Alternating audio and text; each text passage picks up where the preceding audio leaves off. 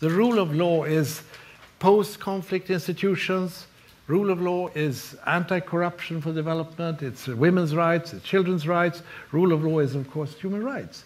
And I would say the rule of law is, to me, a door that can open up to human rights. When I talked about the post-2015 agenda, remember poverty eradication, sustainability, and rule of law, institution building. The reason why sometimes countries fall apart is that there are no institutions. Right. Look at Afghanistan, look at Somalia, and now some signs in Libya of the same character. There are no institutions to hold it up. And institutions play an enormously important role.